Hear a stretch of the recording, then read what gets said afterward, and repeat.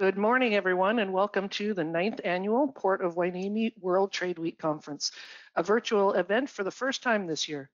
The Port of Hueneme is a World Trade Center licensee, and in concert with a strong team of stakeholders, is hosting this event as part of our overall initiative to advance the business of Ventura County and expand their reach into the global marketplace. The focus of this year will be on challenges and opportunities offered by our post-pandemic world. Let's get started. I'd like to introduce Kristen DeCoos, CEO and Director of Port Hueneme, for a call to order and opening remarks, followed by a welcoming message from Jason T. Hodge, President of the Oxnard Harbor District. Hello, everyone, and welcome to our first ever virtual World Trade Center event. And perhaps, God willing, this will be our last as we're all finding our way out of this last year of COVID-19 and the pandemic. But we are excited to be here with you today, and we have a really exciting lineup. First, we want to extend our gratitude to our customers, our community, our trade partners, the stakeholders in our business, and hats off to them as we've really shown how resilient we are in the face of hardship and really stood up as an industry and saw trade, particularly here at Port of Hueneme, grow, and it's a testament of the good work of our partners that made that happen.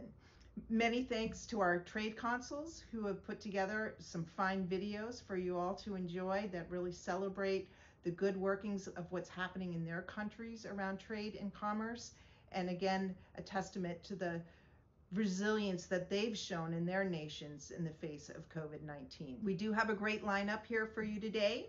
Our keynote speaker is Marianne Roden, and she's the founder of Trade Nerd, and she's going to talk to us all about her insights in trade and commerce.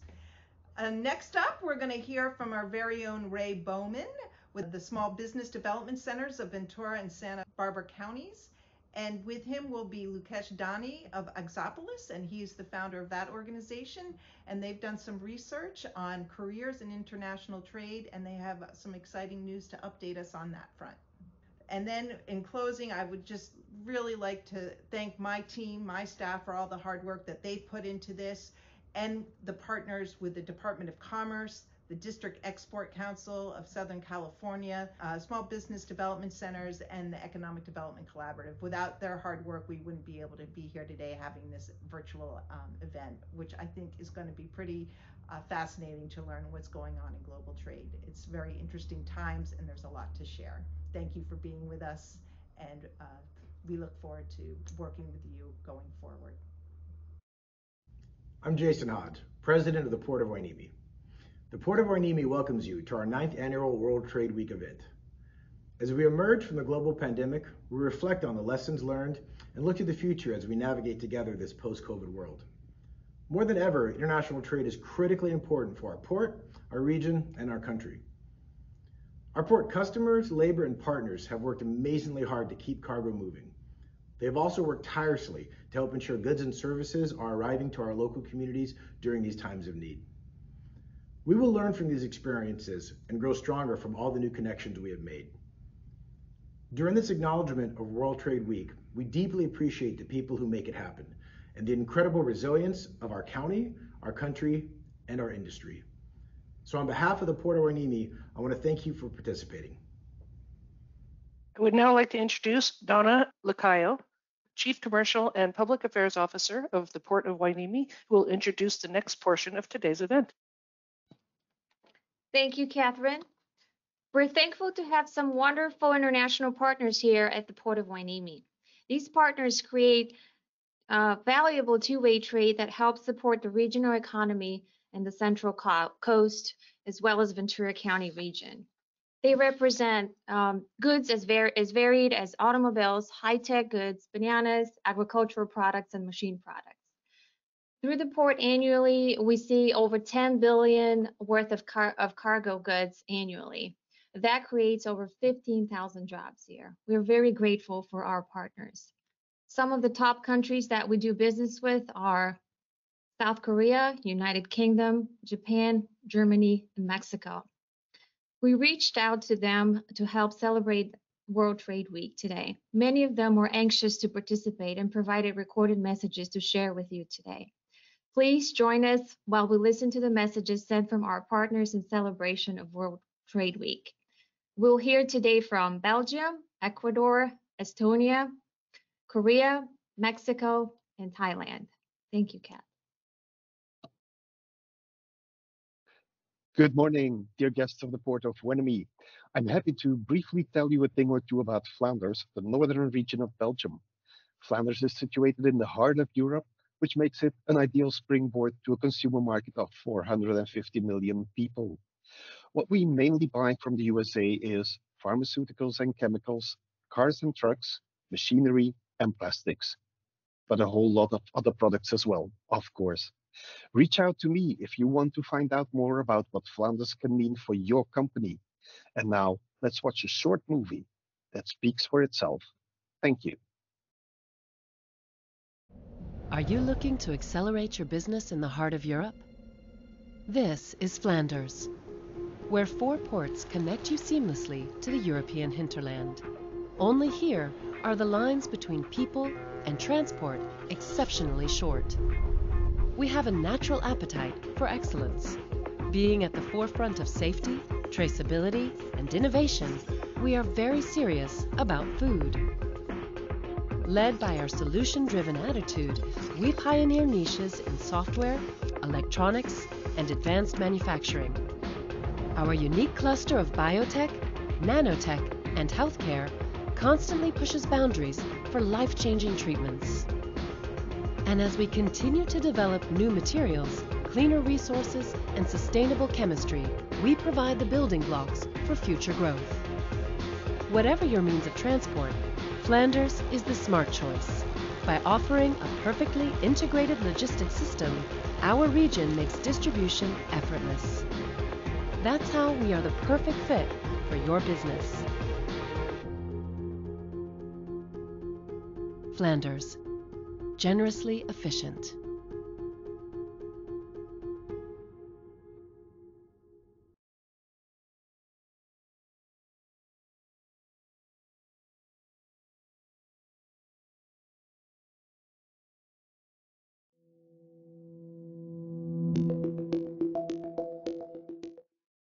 Buenos días a todos. Envío mi cordial saludo y un agradecimiento a las organizaciones, en especial a la CEO y directora del puerto de Hueneme, Christine Decas, y a Jason T. Hodge, presidente del distrito de Oxnard Harbor.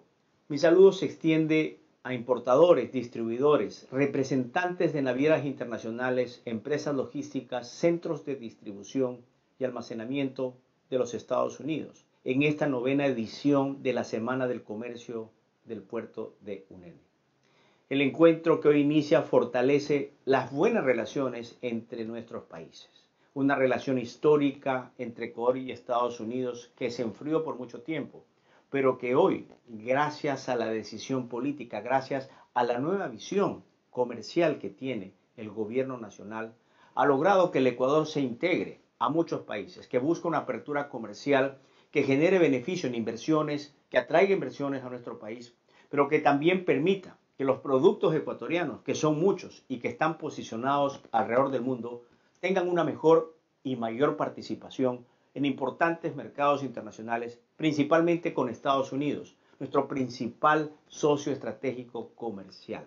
Nuestros principales productos de exportación hacia Estados Unidos son muy conocidos y reconocidos y demandados por la exigente clientela americana. ¿Cómo no hablar del camarón, la textura, el sabor, el banano, las flores, el cacao ecuatoriano, entre otros productos de una diversa canasta de exportación no petrolera que cada día se abre espacio en importantes mercados, como lo he mencionado, principalmente el americano?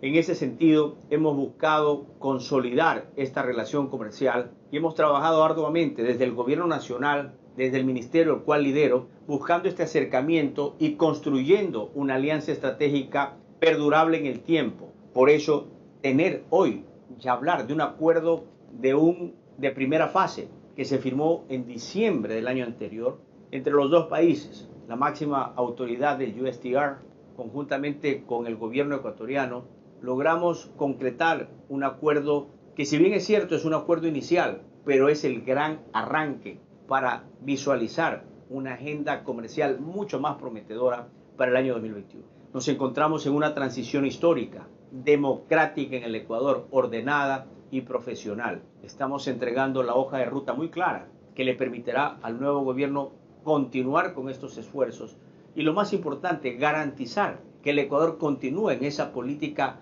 local e internacional de apertura, de integración y de empuje y de apoyo principalmente a los sectores productivos del sector privado, que son los que generan las fuentes de empleo en el Ecuador. 9 de cada 10 empleos los genera el sector privado. Por eso la importancia de seguir promocionando y posicionando, de buscar aliados estratégicos, logísticos. La logística hoy es fundamental en el comercio internacional. Por eso, en este día les agradezco participar e invitar. Agradecer a mi oficina comercial. Ecuador tiene 3 oficinas comerciales en Estados Unidos, en Los Ángeles, quienes han realizado un trabajo muy exitoso. La pandemia no paralizó, nos obligó a ser dinámicos y adaptarnos a esta nueva realidad. Seguimos promocionando y ubicando la oferta con la demanda, no solo con Estados Unidos, sino con el mundo entero. Hemos realizado muchas ferias virtuales, muchos encuentros B2B entre potenciales compradores y vendedores del país. El Ecuador le dice hoy al mundo, tenemos alimentos que cumplen altísimos protocolos de bioseguridad e inocuidad. Continuaremos en esa dirección, incrementando nuestras exportaciones no petroleras. La pandemia nos ha dejado muchas enseñanzas, pero también muchos desafíos. Gracias y buena suerte a todos. Sembramos futuro.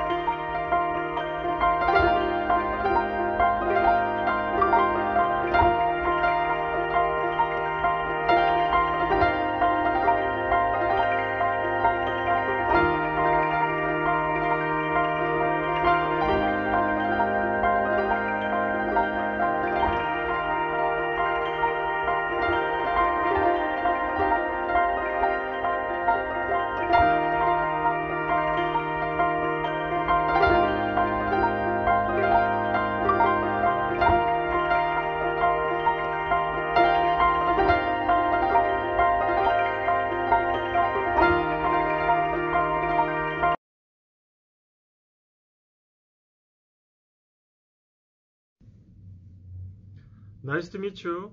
My name is Song Soo Son. I am a Korean consul in Los Angeles. I'm in charge of economic issues and trade issues. Thank you for giving me this chance to introduce Korea. As you know, Korea is a trade-oriented country.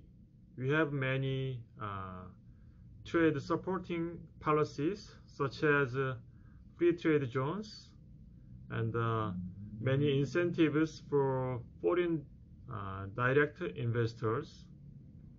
And also Korea and the United States have a FTA since 2012. Last year, because of the pandemic, many countries have a hard time in trade situations. However, Korean government's COVID-19 quarantine policies were relatively successful, so we have very small damages in trade. Korean GDP growth rate in last year was nearly 0%. It was very high level among OECD countries. So I think Korea is very good trade partner of United States now, and Korean consulate is helping trade trade between Korea and the United States. So, if you have any question or want help from our consulate, please contact me. I can support you with many consultants with related to logistics, legal matter, customs matter, and so on in Korea. Thank you.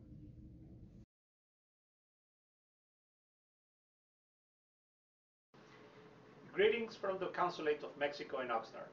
It is a pleasure to participate in the 9th Annual World Trade Week. I would like to express our gratitude to the Port of Hueneme and all the organizations that make this event possible. There are many factors that make Mexico one of the best choices for locating business operations. In the years to come, the country will continue to make progress on a range of fronts, including infrastructure, legal certainty, deregulation, and security, among others, in order to further improve the business environment. The path taken thus far and the goals set by the Mexican government and society make expectations for the country to emerge as a key economic power by 2040. To further explain all this, here are some highlights of an extended PowerPoint presentation that is available to you at your request. Thank you.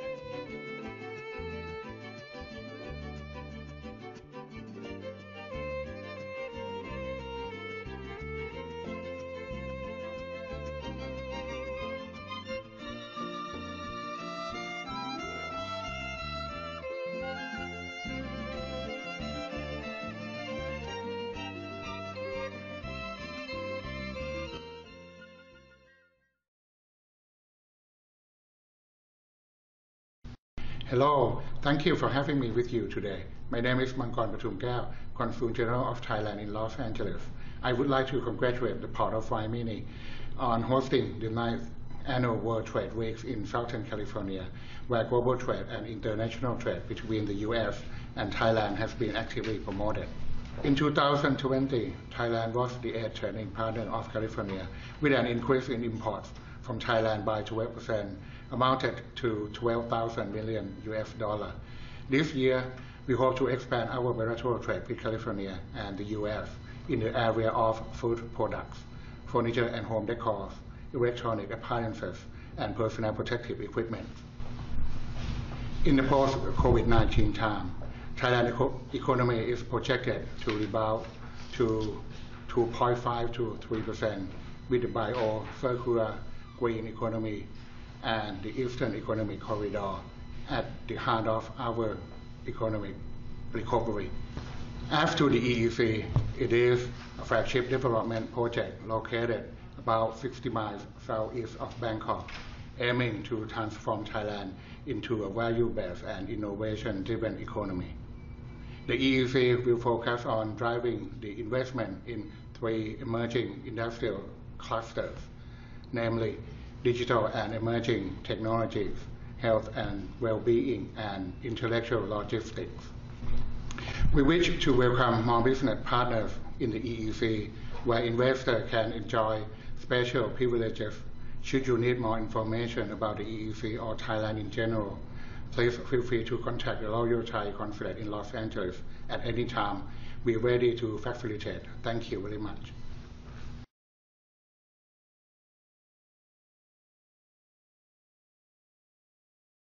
Please welcome Dr. Ray Bowman, Director of the Ventura and Santa Barbara Small Business Development Center, to introduce our keynote speaker of the day. Hello, everyone. My name is Ray Bowman, and it's my pleasure to introduce a dear friend and fellow trade professional, Marion Rowden, as our keynote speaker. Marion is currently the CEO and founder of Trade Nerd, LLC. Marion brings over 20 years experience in international trade and transportation regulatory compliance. She recently completed her tenure at the American Association of Exporters and Importers just this March, having served 12 years as president and CEO, as well as 4 years as the association's general counsel. Marion has testified before Congress many times on trade legislation. Her work with the AAEI has played important roles in the development of the Trader's Guide to post 9/11 and Homeland Security programs, the American Trader's Guide to Advanced Data programs, constructing the Blueprint to Trust, which was a holistic management and effective trusted traders program, drawback simplification, and many, many more projects that support our nation's importers and exporters. So with all that, I'll turn the program over to Marion. So take it from here, Marion. Thanks so much, Ray, for that kind introduction, and thanks to the Port and the Oxnard Harbor District. It's a great honor to speak with you at the this World Trade Week event, as well as the partners that you have assembled, the World Trade Center, U.S. Commercial Service, District Export Council, of course, the CBDC, California, and Economic Development Collaborative, who are all important parts of the international trade ecosystem. To celebrate World Trade Week, I thought that it would be useful to take stock at where we are concerning global trade, as there is no doubt that we are at a crossroads right now. So let's go to the next slide, and I'll just give you an overview of some of the topics that I'll just touch upon. We'll talk about trade trends, the great decoupling, which is a big issue right now, production shifting, which is happening in the background, and of course, the topic that is the basis of this session, COVID, and I call it the Great Acceleration, and then omni-channel sales and direct shipping. Next slide, please.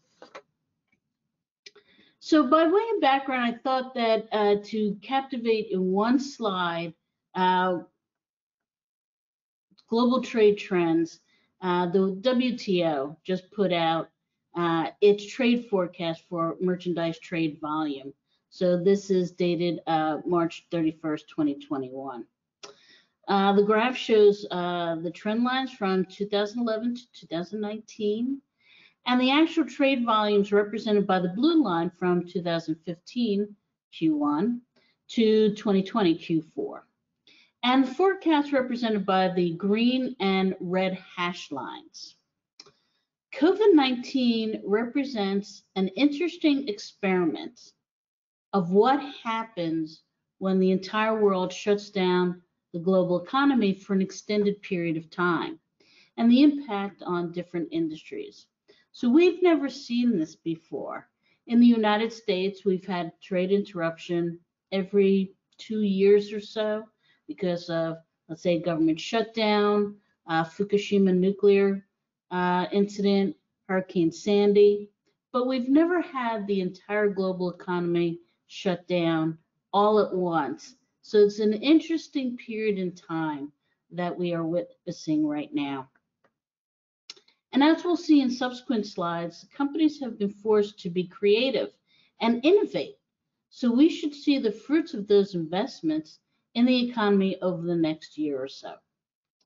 Next slide. So this is called, I call it the great decoupling. And what is meant here is we have the symbiotic relationship between the United States and China.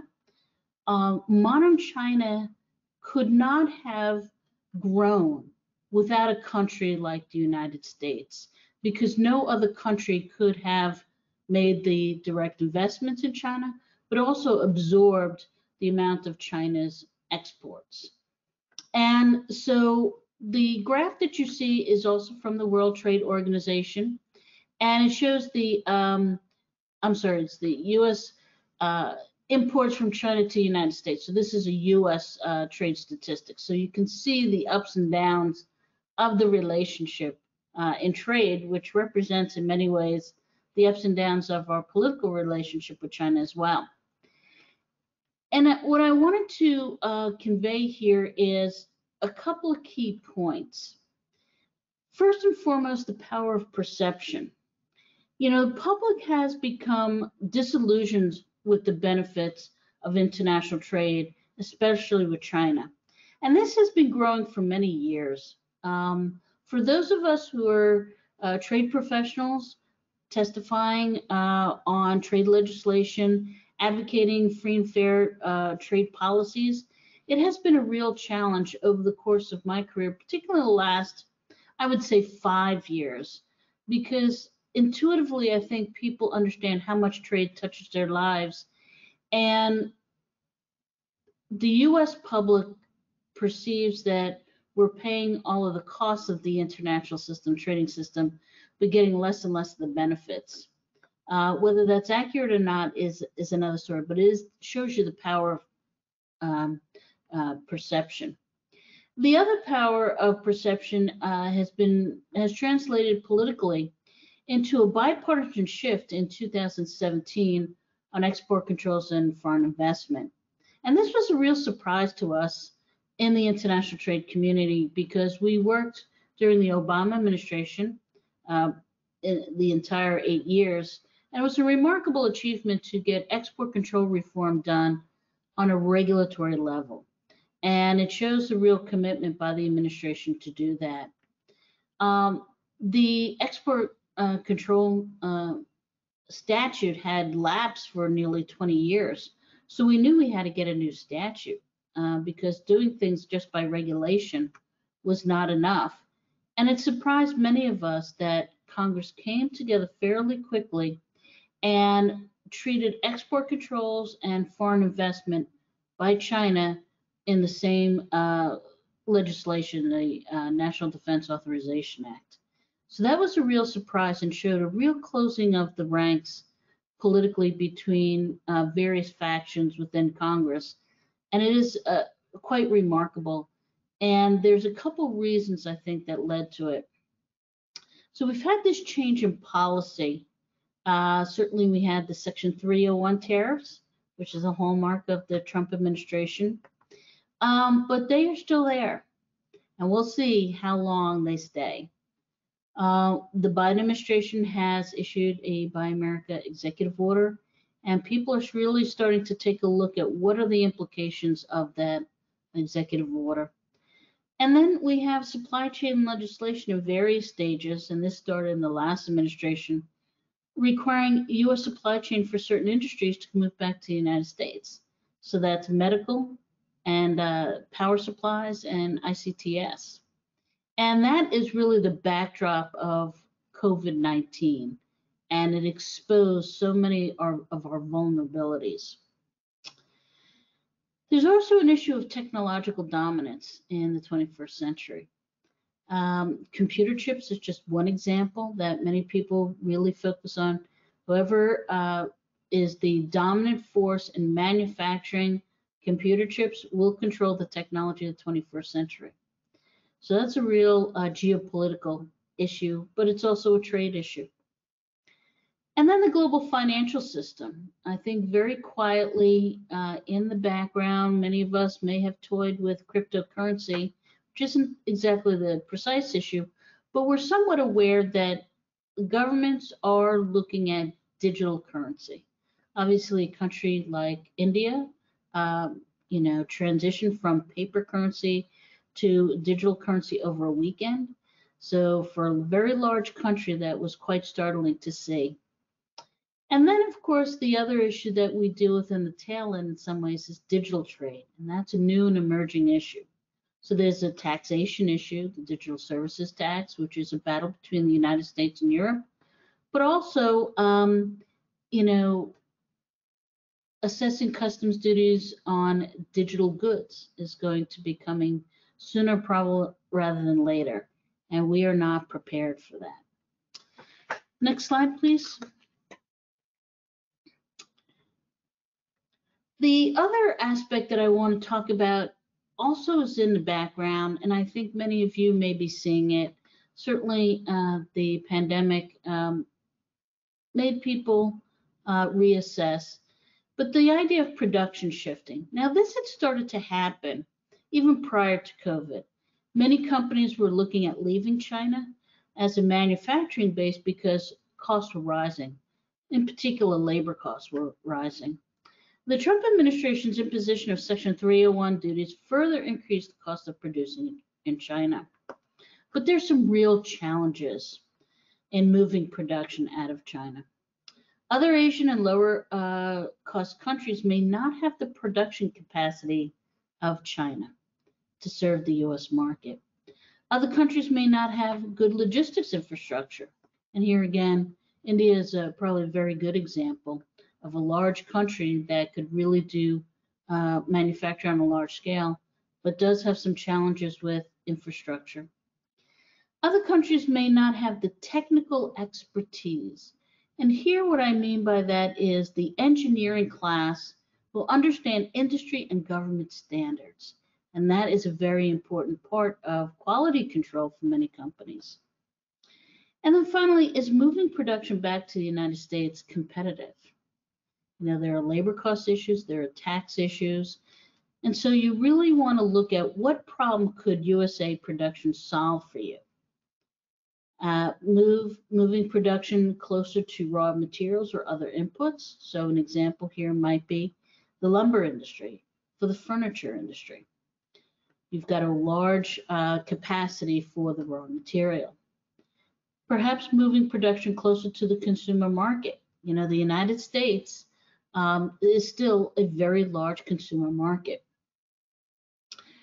Reduce pressure on profit margins by avoiding 25% Section 301 tariffs. So that's another big consideration.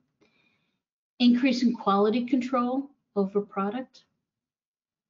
And simplifying your manufacturing process.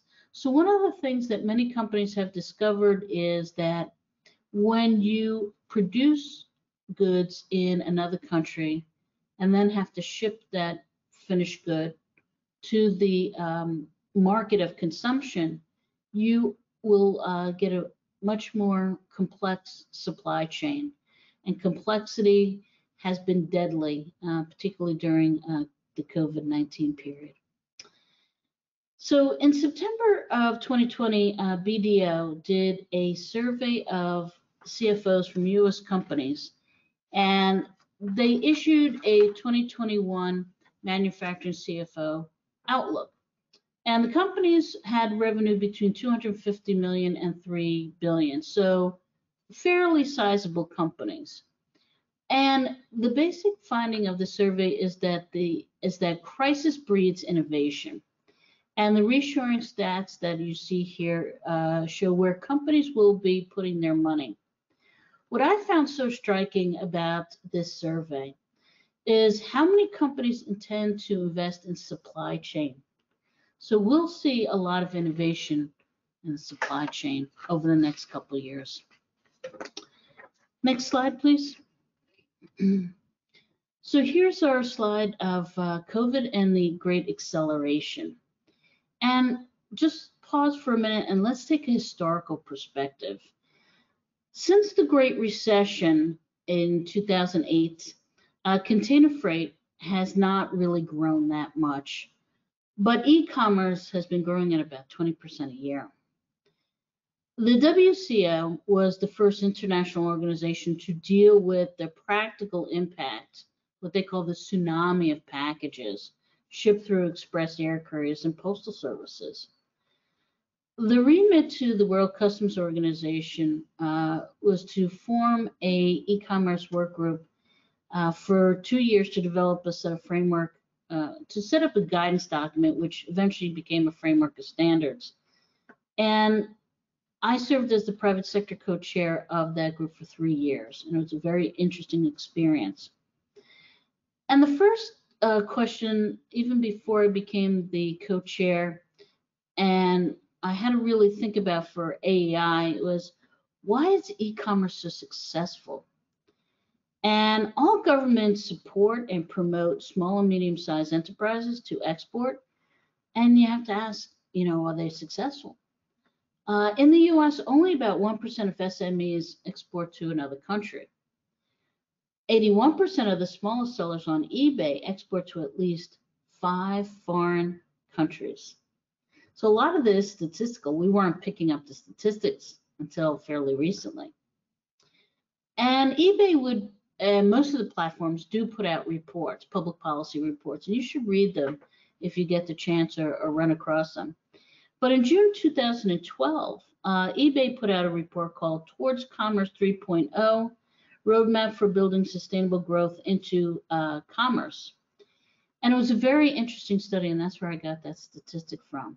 So if you have these online platforms that are enabling SMEs to export to other countries, you've solved a huge problem. And it took me a long time to figure out why that was happening. And I think it's because e-commerce is a consumer-driven transaction, which is first a transaction between a buyer and a seller, and then an import and export later. And we have these other features that make e-commerce so successful. One of them is the de minimis. And the United States, for unrelated reasons, raised its de minimis in TIFTA that was passed in 2015 and took effect in 2016. So our de minimis, and that's on the import side of customs duties, formal entries applying. It was previously $200 per shipment per day, and then it went up to $800.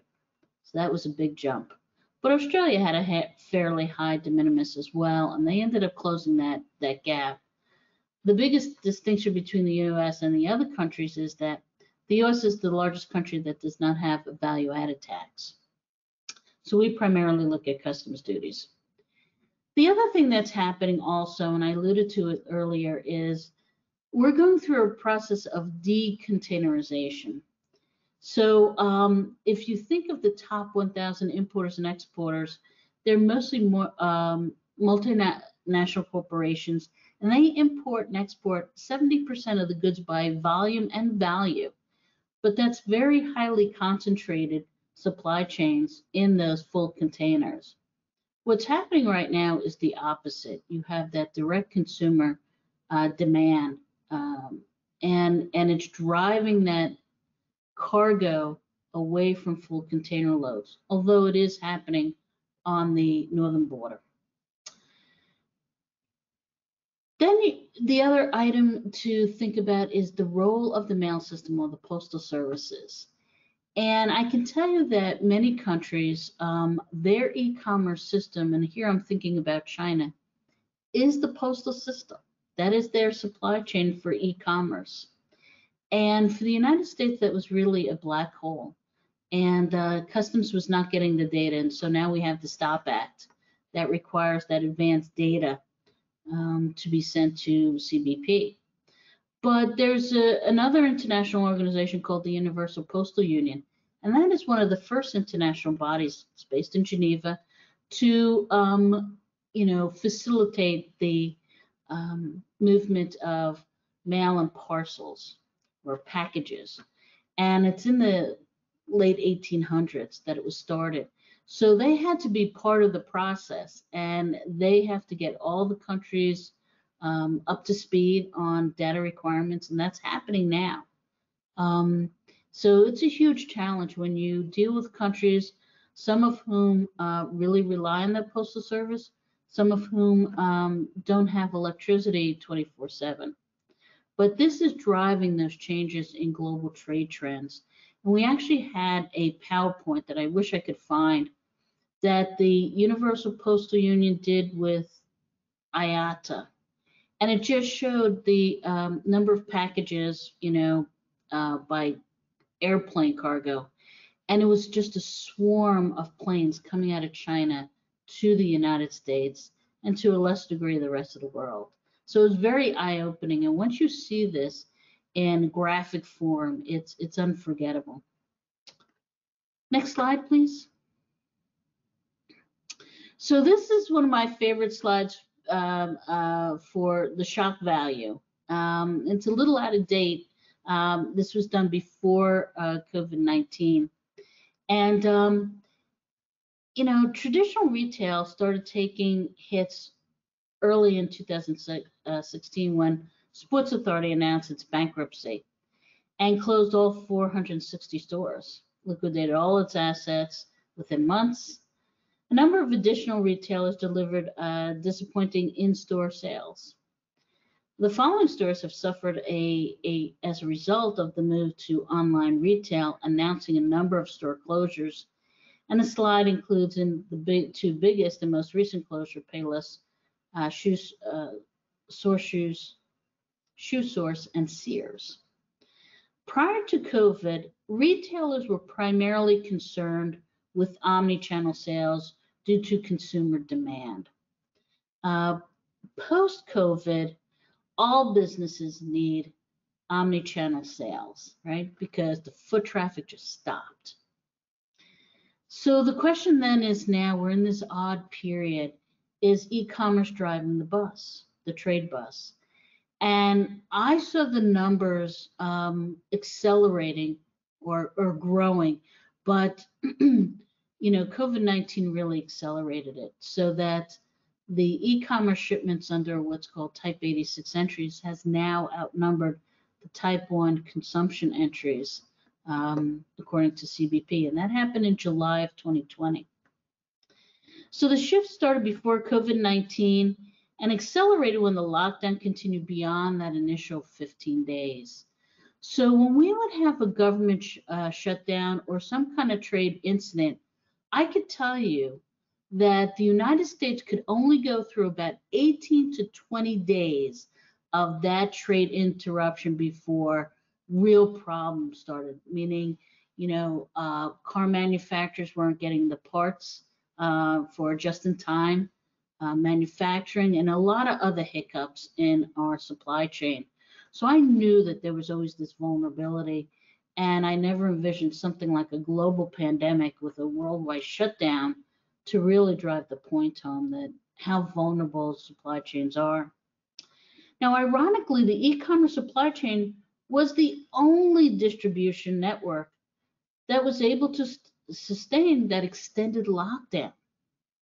And e-commerce with the de minimis, like I said, the Type 86 entries are now exceeding those traditional consumption entries, the Type 1 entries.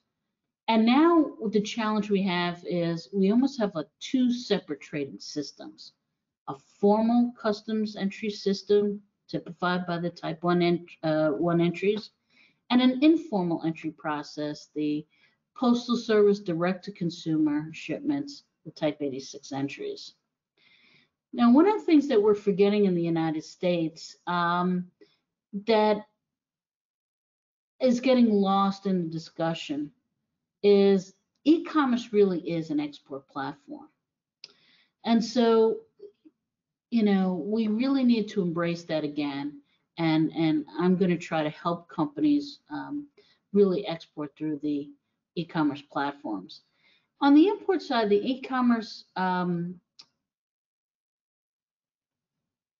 really does flip the script. Who causes the importation? Who's the importer of record? Who is the buyer? Who is the exporter or foreign shipper? Who is the seller? What is the role and responsibility of the platform?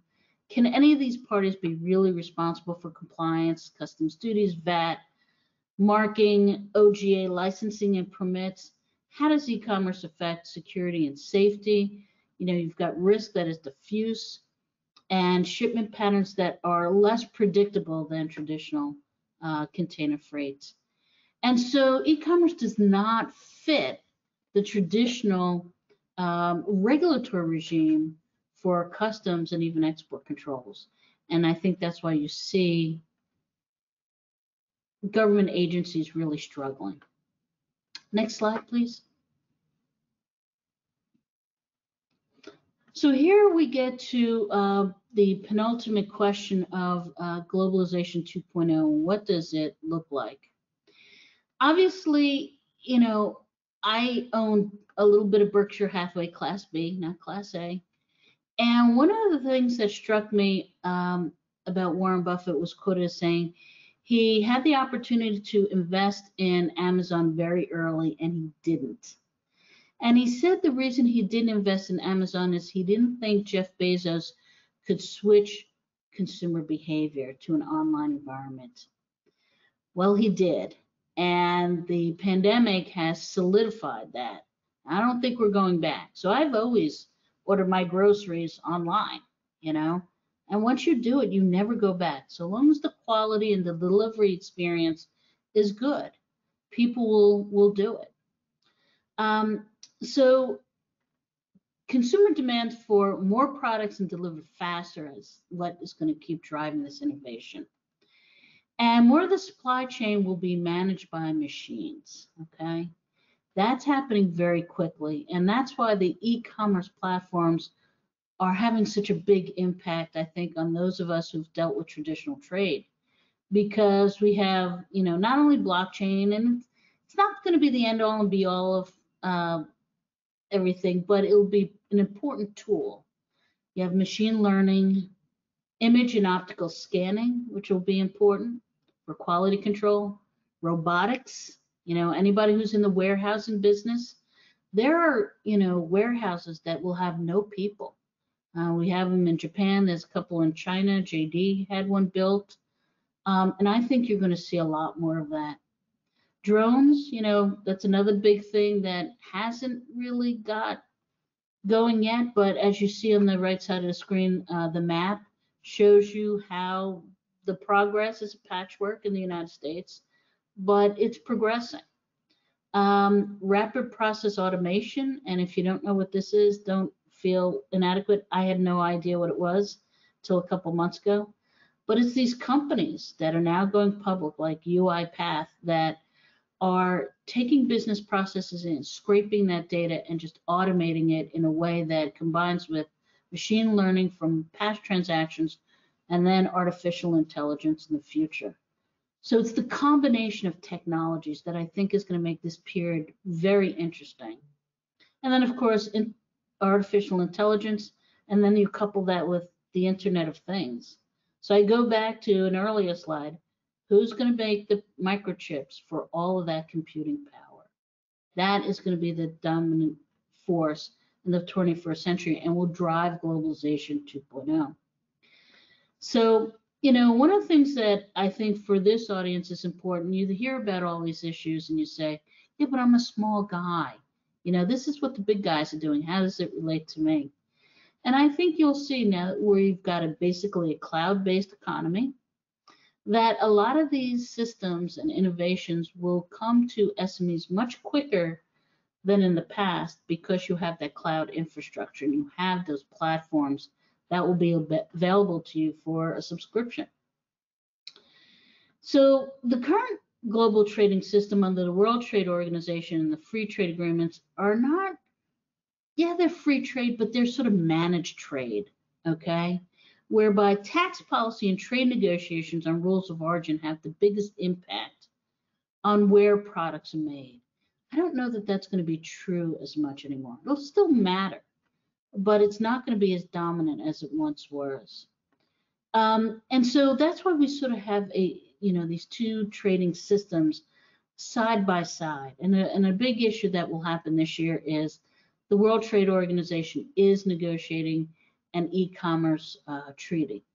So we'll be following that very closely because hopefully that'll close a lot of the gaps between the formal trading system, the multilateral system, and the de minimis e-commerce trading system.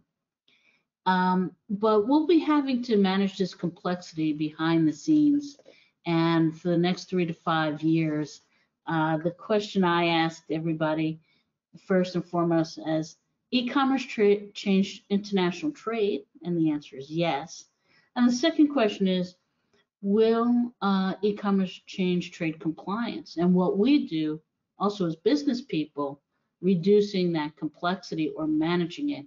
And I think the answer is definitely yes.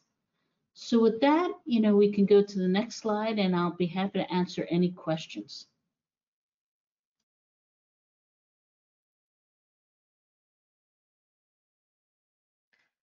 Thank you, Marianne. I have a few questions from the audience for you. Can you hear me okay? Definitely. Okay, great. The first one is, what are some of the proactive things that small to medium enterprises can do considering your presentation? I think the biggest challenge here is, there's so much information, and how do you get reliable information without looking at a bunch of different things? Any trade professional looks at anywhere from 3 to 5 publications every day, everything from the World Trade Organization website to Federal Register. And so I think that's a challenge. I would say if you belong to a local association, like the Foreign Trade Association, which I know is very active in California, if they put out a newsletter, they will sort of scale and put in front of you that which you really need to know. And so I think a source of information is critical. And I'm going to be working on some tools to help people do that. But it is a significant challenge. Thank you. The next question is, who are some of the international trade partners that small to medium-sized businesses should be engaging with to better position themselves for the future of trade? Who are some of those international trade partners in particular? So again, I would say seek out your local trade associations, either in a regional or on a state basis. Again, in California, the Foreign Trade Association. And when I worked at, when I was CEO of AEI, we would try to do a conference with the Foreign Trade Association every other year. There's also in the Midwest Global Trade Association. Those are very good, and I would try to get out there. Of course, I would go to Minneapolis in December when it's freezing and snowing. But the reason I suggest those local organizations is because they're very good at picking through what national associations like AEI put out, or the WTO, or even the federal government, and they will sift out and pick out what's relevant for you as a small business operating in, California. But also there's an ecosystem of, local customs. The Foreign Commercial Service is very good. Also, the Small Business Administration is very keen to keep an eye on international trade. So a few months ago, the Trump administration was going to impose Section 301 duties on e-commerce shipments, which would have totally changed the economics of selling on a platform.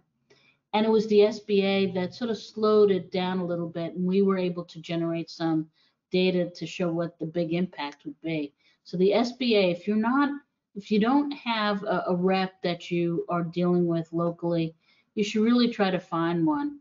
Also, the Department of Commerce always has good information on, they have country desk officers, and they have little briefs on foreign countries and the markets. Again, the Foreign Commercial Service has that.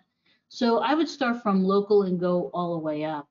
And of course, the other partners that are, sponsoring this event, and your local, port and customs reps are really good sources. Thank you. We have a few more questions coming. I will try to combine two of them into one question. You talked a lot about e-commerce and how that's affecting the usual way consumers were purchasing goods at the stores. How do you see seaports reacting to the growth of e-commerce? And with that, in particular, how will the cold chain of things do you think will be impacted on service delivery? Would more technology need to be used, or how do you see that shift affecting some of that part of the trade supply chain? Yeah, those are really good questions, and we're sort of in the thick of it now. For the last several years, there's been various digitalization projects of digitizing, the paperwork, because, our area is very paper intensive, and we've tried to go paperless, and it's very fragmented. Also, you have a lot of parties involved, the carriers, the freight forwarders, and so there have been fits and starts, and there's so many projects that it's even hard to name how many of them. Maersk was behind one of them, for example. IBM has been doing stuff. As far as the seaports, I think what you're going to see is, will the e-commerce shipments be consolidated enough to be full container loads so that they can go on ocean? So one of the issues is speed, right? But if consumers do not require it in a hurry, you could see that happening by ocean. So let me give you an example of where we are now. The co-chair that I had the last year on the e-commerce work group at the WCO was Mike Leahy of CBSA in Canada. And the reason he was my co-chair is because he was in charge of processing mail for CBSA. Well, when the US increased its de minimis, they were able to use Canada as sort of, the logistics hub to supply the US e-commerce industry. So Mike was getting full container loads of e-commerce shipments, and he had to file or process 80,000 manifests for a single 40-foot container. So I think as the numbers grow, you're going to see that on the ocean side. I have no doubt. And what we're going to have to do is deal with the complexity and just the number of discrete transactions, really using all these technologies so that customs administrations, ports, the supply chain requires some transparency of who's touched that product, where is it coming from, is it legitimate, is it counterfeit? And I think we're going to have to use the combination of those technologies to really manage all of that so that the hard physical infrastructure of the supply chain, such as the ports, can handle it with ease. And I think that'll happen eventually.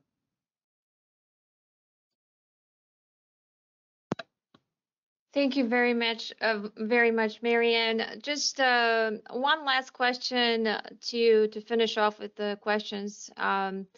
With the acceleration of traditional compliance needs and documentation done, you did say that technology will need to be more utilized. How about blockchain? Do you think blockchain will be able to accelerate that trade transaction or transition, or maybe replace some of that traditional way of doing documentation? Absolutely, yes. And it's one of the things I'll be working on, because blockchain solves a couple of problems that's not totally unique to international trade, but is a challenge that we have, which is verification of the parties. And it is this distributed, ledger technology. And U.S. Customs in particular has been looking at it. And I think there are other countries. What's going to be interesting is I've seen so many pilot projects at the World Customs Organizations or at different conferences. And I'd love to see a clearinghouse of what is everybody doing. The best example that I can give you is it had to do with product safety. There's a gentleman who was at Walmart. He was a vice president, and there was a pilot, and I think IBM did this pilot, and it had to do with the recall of mangoes, and they did it with the FDA. and Walmart was involved. And to do a recall, traditionally, it took six days. No, it took FDA a month or 2 months. Walmart said, okay, using our traditional methods, it took 6 days. And I think using blockchain, it took 2.2 seconds. That's the future of globalization 2.0. Now, luckily, that person from Walmart went into the FDA as an assistant commissioner. I don't know if he's still there, but I know the FDA was looking very closely at how to implement, the power of blockchain. And of course, the only big fight that I see happening with blockchain is it is a distributed, ledger, but who's going to own that data? That is going to be the big fight, because the future of trade is about the ownership and who controls that data, because that's where all the money and the innovation is. So I think you're going to be seeing an acceleration of pilot projects, but something where you have enormous, the public health at issue is going to drive that innovation and just the efficiency. Thank you, Ms. Marion Roden. We really appreciate your presentation and the wonderful response to all of the questions. It's very impressive. Thank you very much. With that, I believe I will pass it on to Kat. Thank you. Next, we would like to introduce Mr. Gerald Vaughn, Director of the U.S. Commercial Service, U.S. Department of Commerce, International Trade Administration, to provide some comments. Hello, this is Gerald Vaughn. I am the Director of the Local Office of the U.S. Department of Commerce, U.S. Commercial Service, International Trade Administration. I wanted to take a moment to introduce the importance of World Trade Week. The World Trade Week concept was conceived in 1926 and first observed in Southern California in 1927. World Trade Week was founded by Stanley T. Olafson, then the manager of the World Trade Department of the Los Angeles Area Chamber of Commerce. By 1935, President Franklin Delano Roosevelt had officially proclaimed World Trade Week a national observance by the U.S. government. Initially created to promote the ports of Los Angeles and Long Beach, World Trade Week expanded its scope following World War II to include all facilities and organizations in the Southern California area involved in world trade. Every May, World Trade Week actively promotes the positive aspects of international trade that are vital to a strong local and national economy. Today's event brings together a great group of partners, and I wanted to thank the Port of Hueneme, the District Export Council of Southern California, the Economic Development Consortium, the Small Business Development Center, and of course, our exporter clients. We look forward to working with all of you. Thank you very much and have a beautiful day.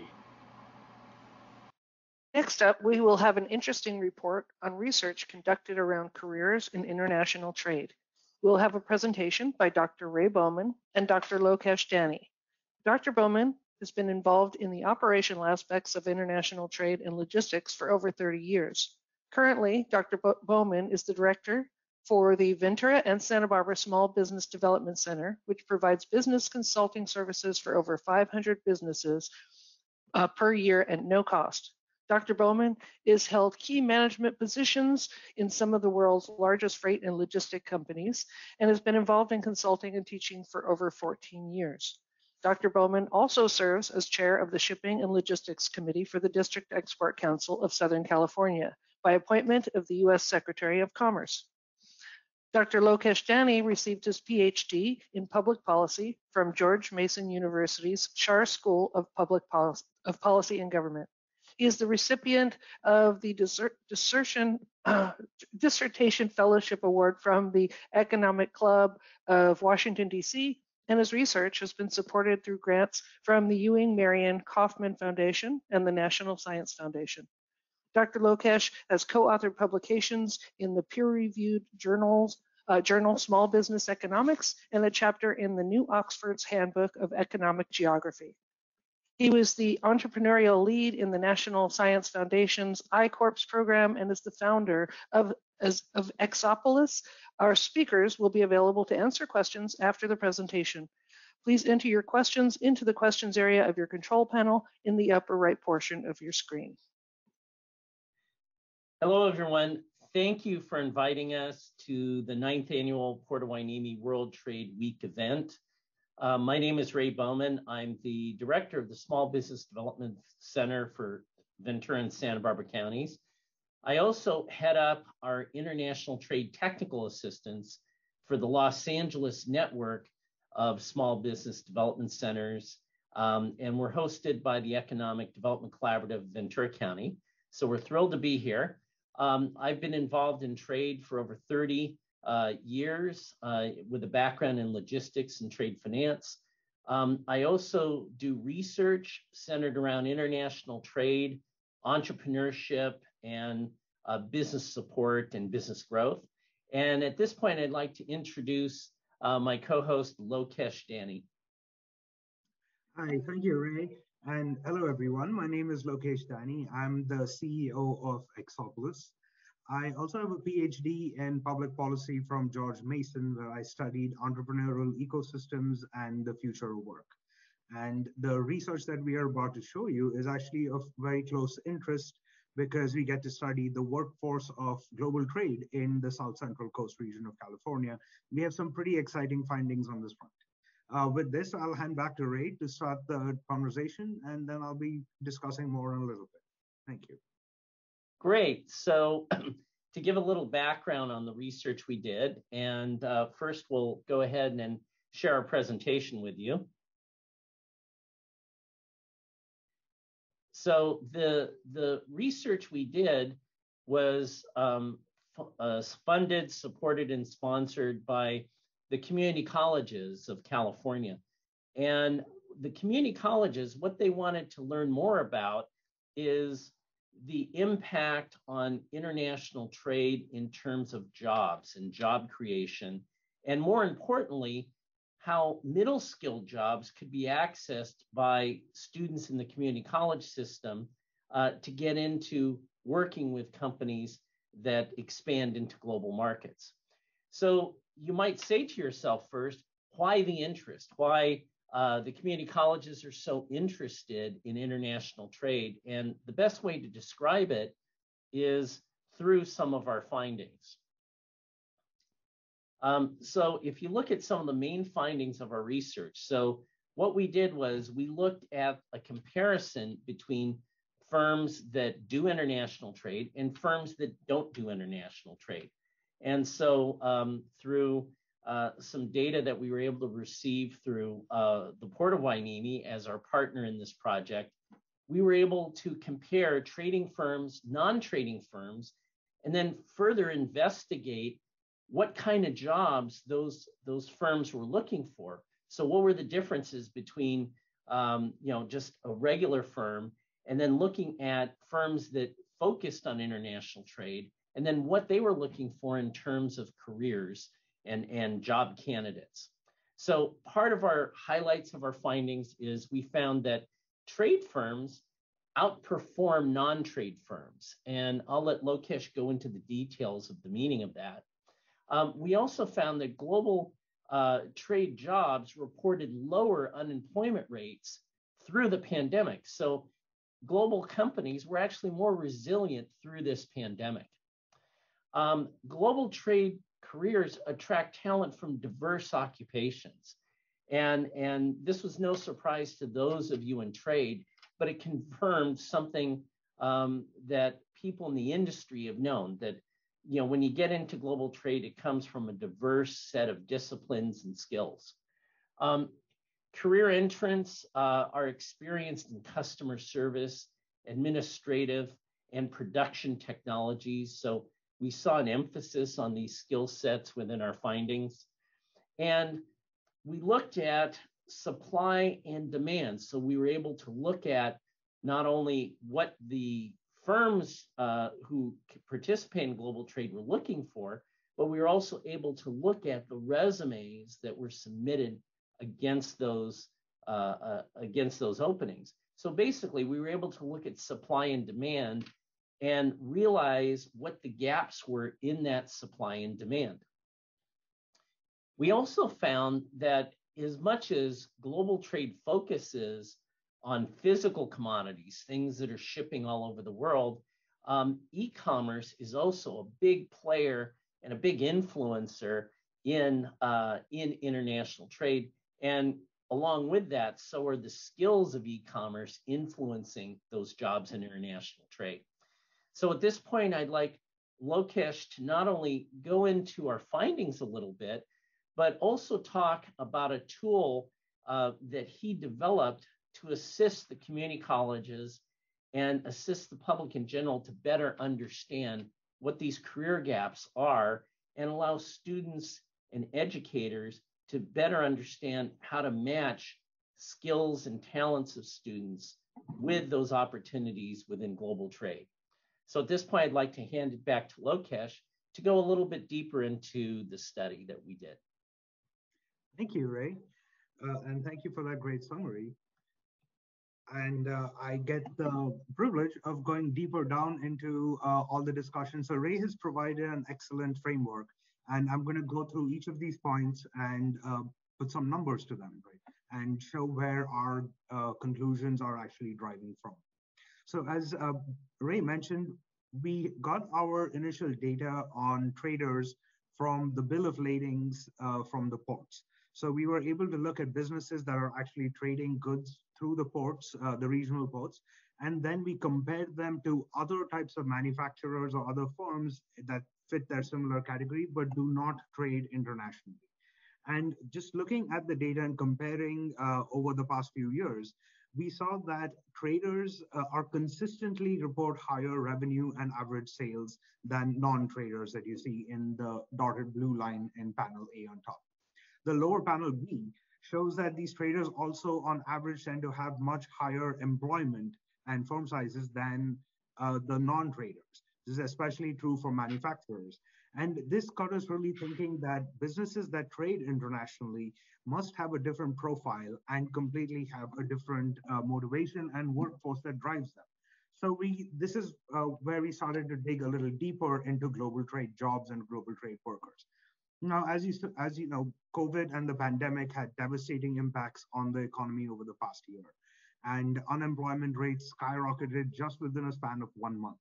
But what we saw when we looked at global trade workers and the global trade workforce in the South Central region was that the unemployment rate also spiked, but spiked a whole 4 points lower than for the rest of the economy. This gives us some early evidence that these global trade jobs are quite robust, and they are able to hold out against a very unexpected and unprecedented pandemic that hit suppliers, hit buyers, hit how businesses interacted with their customers, and yet global trade was, although they were impacted for sure, were able to ride the pandemic a little better than the rest of the economy. This shows us some idea of how valuable global trade jobs are for our region. But beyond that, global trade jobs and these careers also provide a lot of diverse opportunity for talent and workforce and career movement. So what we did is we also looked at the resumes of people who work in global trade positions, and we looked at over 200,000 resumes in the Los Angeles and South Central region. And we looked at how people have moved across jobs over time and which jobs did they hold or occupations did they hold before entering a global trade career. So here, what you see in the graph chart is just 4 examples of prominent middle skill global trade jobs like cargo and freight agents or shipping, receiving, inventory clerks, demonstrators, product promoters, bill and accounts collectors. And the nodes that connect to them, the outer circle, shows the jobs or the occupations that workers, common occupations that workers held before they moved into global trade careers. Importantly, you see they come from really diverse backgrounds. We have even home appliance repairers, cashiers, tellers, to retail salesperson, and billing and posting clerks as well. When we look at the competencies that these workers have brought into when they moved into global trade careers, we see them highly concentrated in customer service applications, administration and accounts management, as well as technical expertise, especially for the production-related jobs that working on the shipyard or relating to transportation. And Lokesh, I just also wanted to chime in really quick that what I'm so impressed with the work that you've done is the only way we were able to do this is we examined over 4,700 trading firms and looked at over 30,000 job postings and then the resumes against those postings. So one of the things I want to highlight is the fact that you developed an AI technology that actually read each one of these. It was more than keyword searching, but it was actually reading through these resumes so we could pick out those micro skills and pick out all of the information from the resumes. So, it's always been a big mystery that, how does someone get to this job? But we're able to really shed light on sort of these career paths that happen naturally and the skills associated with them. Yes, thanks a lot for that, Ray. And that's a great point. So one of the advantages to our approach and our algorithms or technology has been that we're able to pick up a lot of the soft skills and the content that you usually won't get by using keyword searches or names of technologies or software. I'll be able to show this a lot more how the magic happens a little bit later when I show you the demo of the tool that we built. But thanks, Ray. That's a really valid point. Yes, we are working with over 4,000 information from over 4,000 companies, 200,000 resumes, and 30,000 job postings. So we do have strong referential material from which we are pulling these inferences on research. And that's really useful because this is also where we are able to estimate where the biggest supply-demand gaps are by comparing the job postings on certain on jobs to related resumes and the work experience of workers that they have reported on their resumes. What here I briefly kind of just put the pictures of what these skill gaps look like. And they show the intensity of these skills or these competencies available in all the job postings, the related titles, compared to the resumes. And what we find is that for middle skill global trade careers, knowledge of computers and electronics is high and increasing in demand, but it's not being easily met with the supply.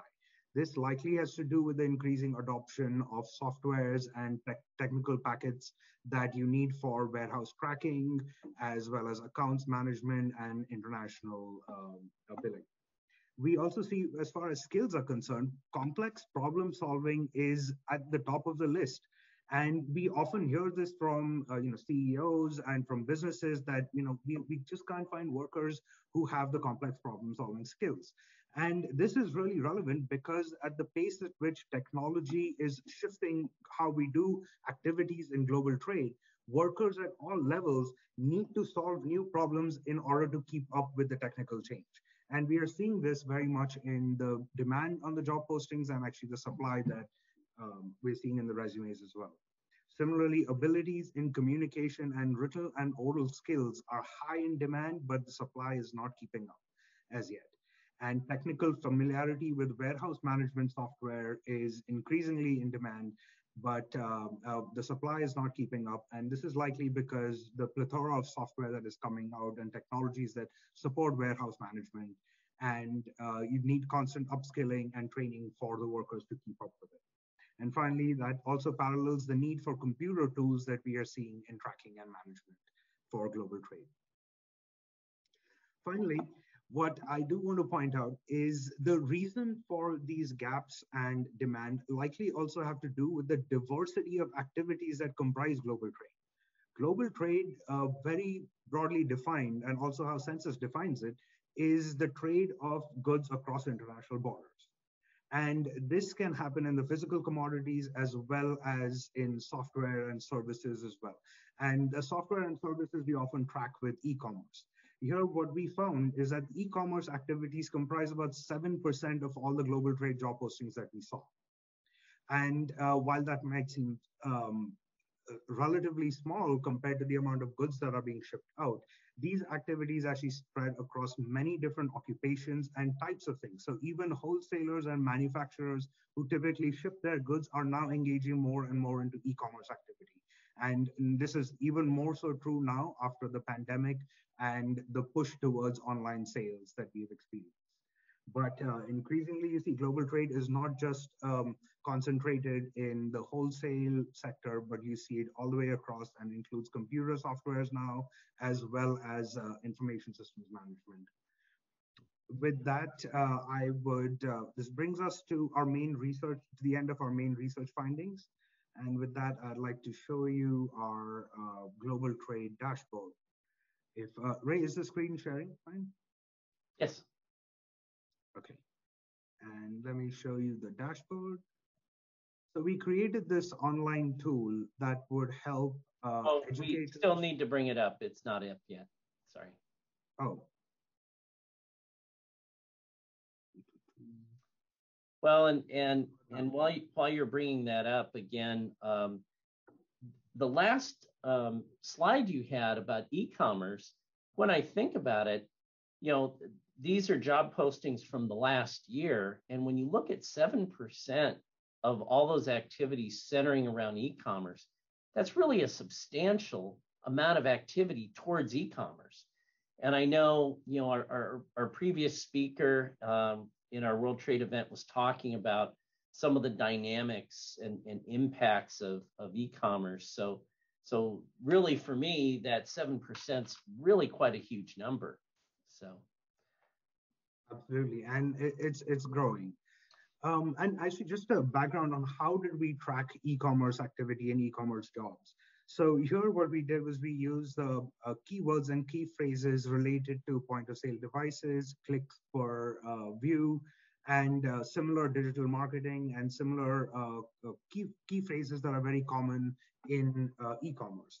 And that's how we identified not just businesses, but also job postings and resume activities relating to e-commerce. And just to tee up a little bit, this tool that you developed to look closer at middle skill jobs is a dynamic tool. So actually the community colleges will be posting this information, which will allow both the institutions, the instructors, as well as access to students to be able to look at this information in a real dynamic way. So this is literally a cloud-driven application that, you know, it's not just a report of statistics, but an actual tool. So excited to show everyone this. Absolutely. Thanks, Ray. So this tool is an interactive dashboard, as Ray pointed out, and it's linked to actual job postings and resumes at the back end. And we can update the resumes to be as, and the job postings to be as real time as possible. So all this data reflects job postings that are some of which are currently still open.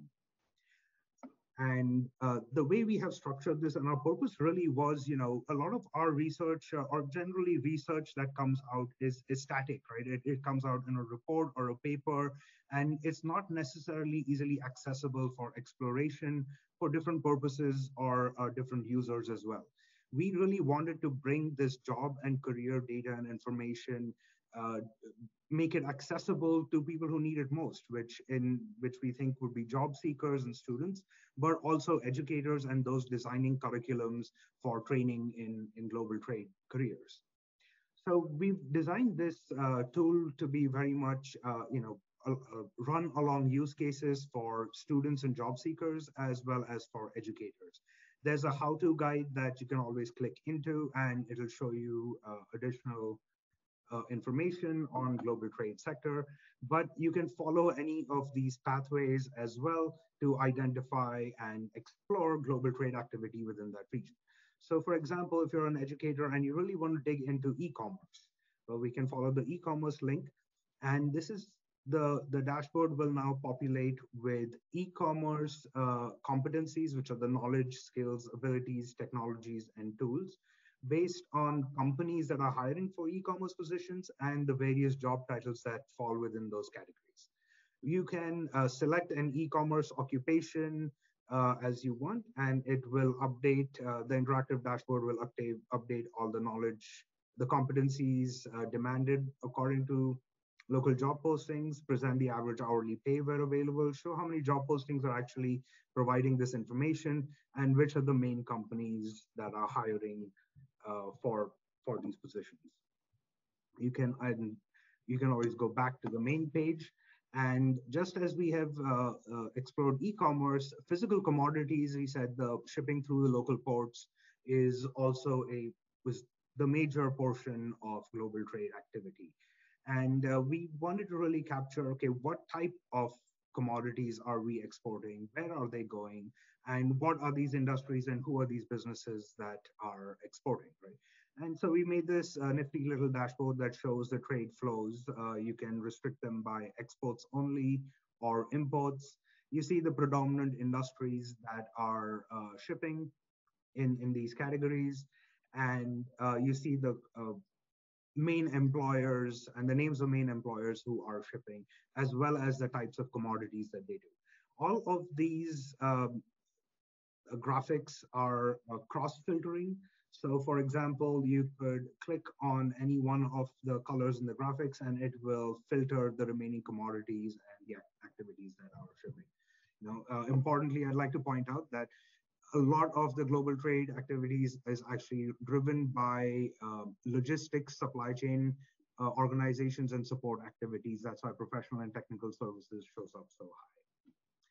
But there are a lot more things to explore in this. In terms of our competencies and our competency gaps, it's possible to look into any occupation in global trade, but actually there is variation even in the competencies for occupation by different industries. So this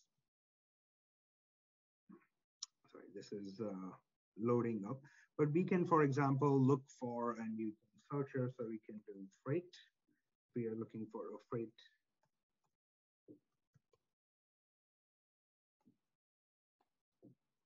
If I spelled it right. Good. And it'll populate the KSAs, the knowledge, skills, competencies for freight and cargo inspections.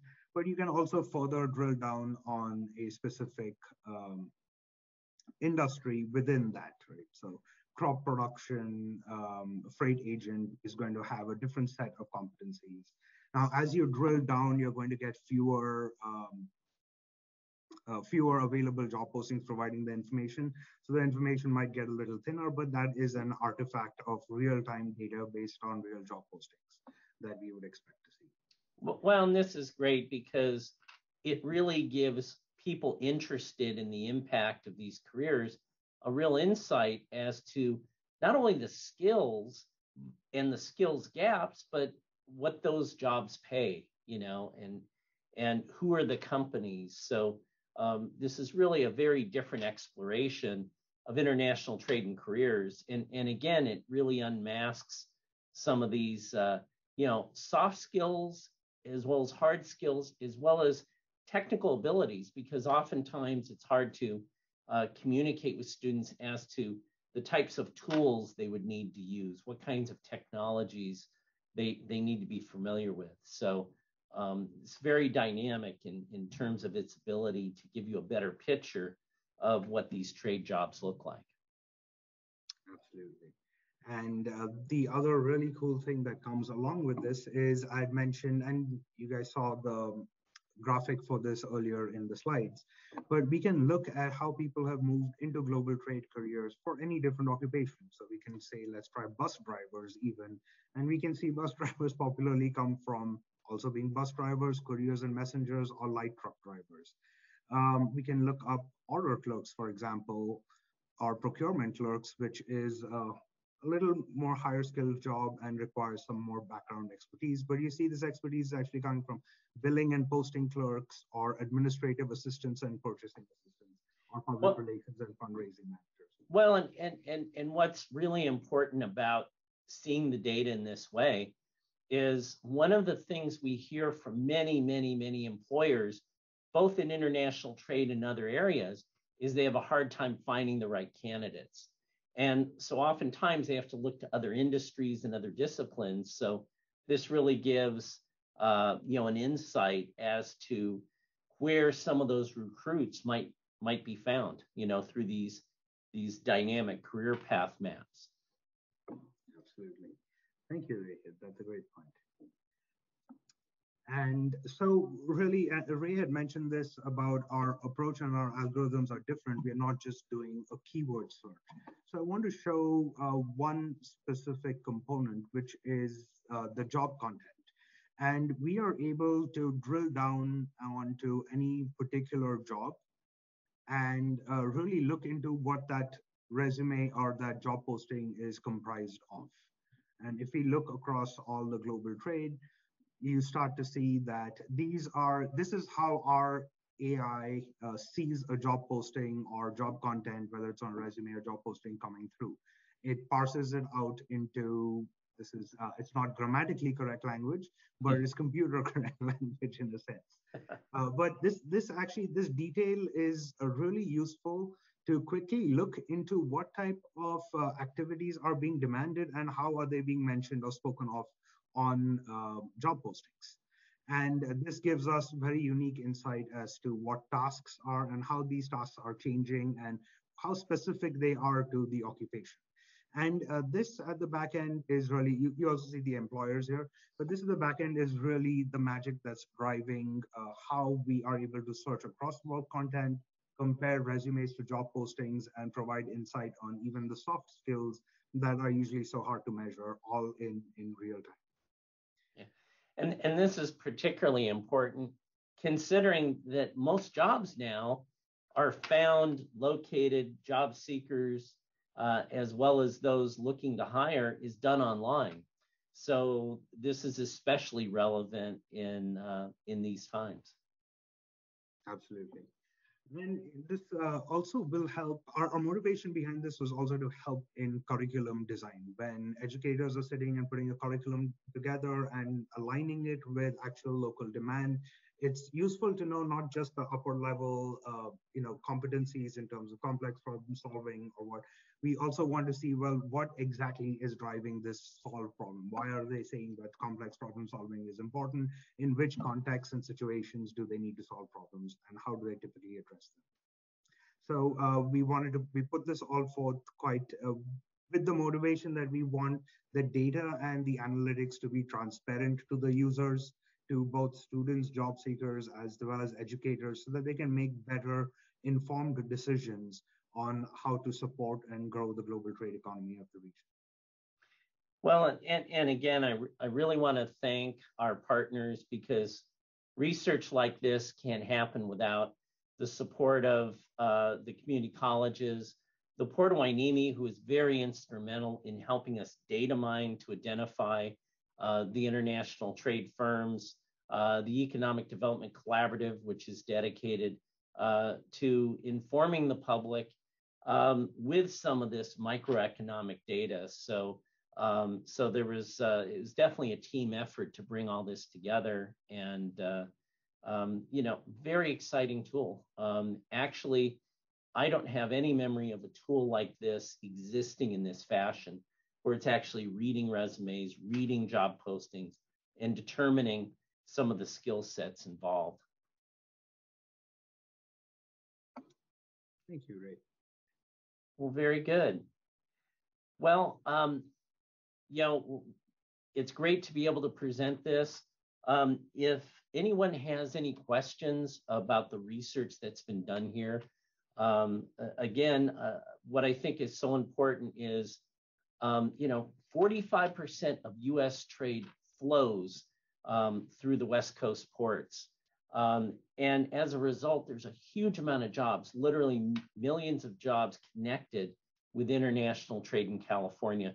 So it's especially important that we not only understand trade from a policy and supply chain logistics standpoint, but also understand how this industry is creating careers, creating jobs, and how we best get the talent to an industry that's so important to the state of California. So we appreciate the opportunity to study the subject and look forward to the comments that you may have afterwards.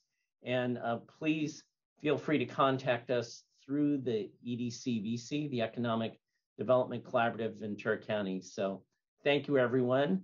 And we look forward to our next presentation, hopefully at World Trade Week number 10 for the Port of Hueneme. So thank you, everyone. Thank you very much, Ray and Lokesh. Can you hear me okay? Wonderful. Yes. I have a few questions from the audience for you, so I'd like to start with the first one. Has this data been collected during COVID?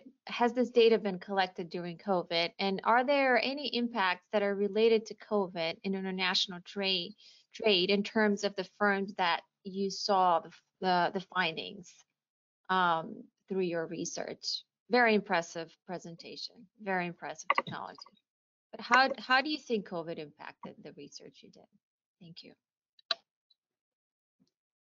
Should I jump in or? Yeah, go ahead and jump in. Oh, so great. Thank you, everyone. This is pretty exciting research and work, and there was so much more that we wanted to show, but time. So regarding this question, yes, we also did run a survey of small businesses across California. Extensive. There were about 211 global traders that we found. In all, we found that global traders had a smaller impact within the first 3 months of the onset of the pandemic related to all other businesses. However, global traders, we found the impact when they felt it was on the supply chain side and somewhat access to credit, which is greater than for other businesses. However, the very interesting finding that we had was global traders tended to be more innovative in their response to the crisis in terms of either introducing new products, engaging new customers, or changing how they got their goods and services over to customers as well. You want to add along the way? Yeah, I think this is, we've done several different studies on trade. And one of the themes that keeps coming out, and this latest research really shows it, is the innovativeness of international trade firms, and that continually comes out. And we often don't, give credit where credit's due in terms of the innovativeness in the business models that you have to have if you're conducting international trade, right? And people in trade sort of intuitively know this, but you've got to be innovative, right? You have to maintain the business model that drives your sales and keeps your customers happy, but that has to adapt to different kinds of markets. And that skill of being able to adapt your business model without ruining the very thing that drives value is kind of a hallmark of international trade firms. So it's kind of it's kind of interesting in this COVID research that we had done a COVID survey and that came out as well. So it's just a real interesting thing because we don't often associate going global as an innovation skill set. And actually, I'd like to add something just a little bit more.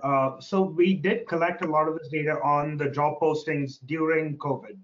And so they were active as of December 2020. What we did see was there was a rise in remote work applications.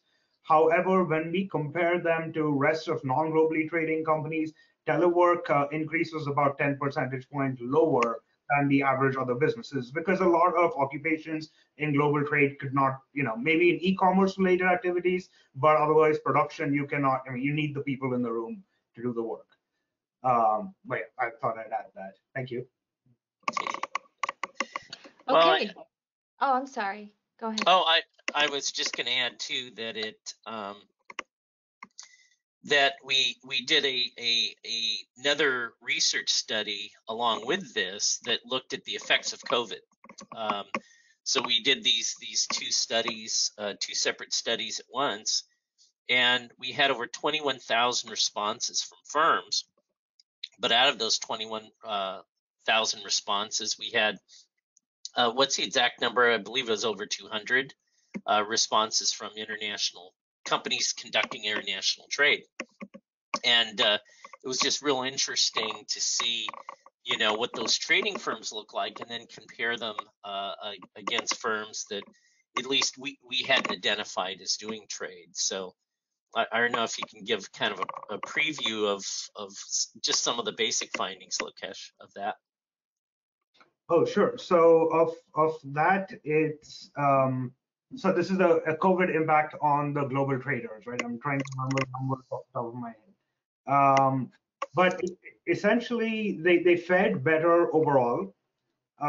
So global traders had smaller sales decline on average compared to other businesses. However, global traders were more likely to have closed their operations by April 2020, either temporarily or permanently. So if they did feel a sales decline, they were more likely to see 100% sales decline and just pause operations. Some of them came back later on, many didn't.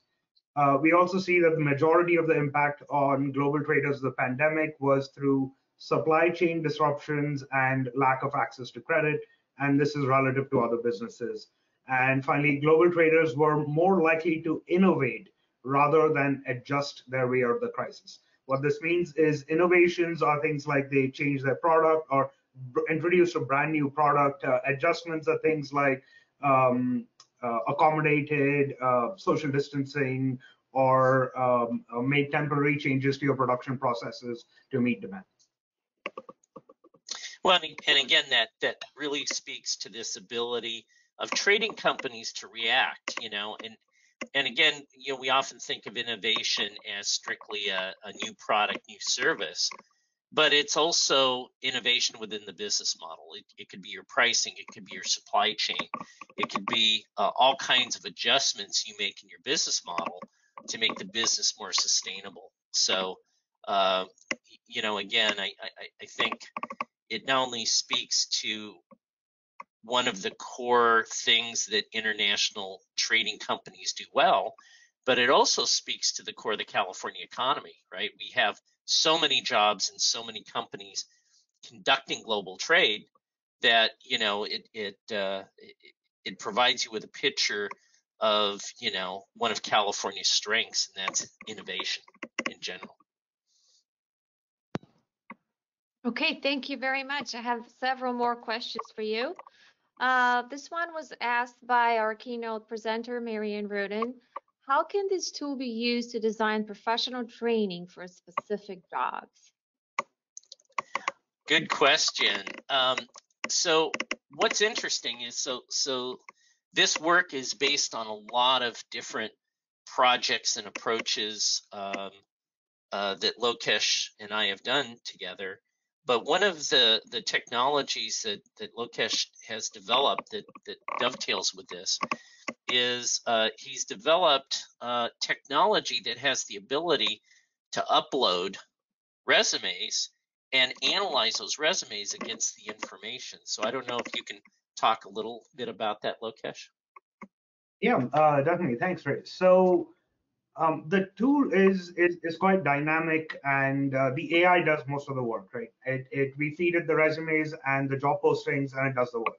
So previously, when you're designing curriculum or training, you wanted to talk to employers, get their feedback. It mattered which employers are there, and this process could take a long time, having the surveys or even the meetings with employers. You're using the job postings. We are directly able to pull this information in real time. and get the competencies that employers are actually looking and advertising for in real time, and compare them to resumes that are actively looking for positions as well. So what this does is, at first, it reduces the timeline required to create new curriculum or even identify what type of competencies are needed. And the one thing that I had shown was the report on the job content, right? So usually when we look at information for developing curriculum, we go to the ONET from the Bureau of Labor Statistics, and ONET provides a rich source of data on occupations. However, that data is collected nationally and provides nationally representative samples, right?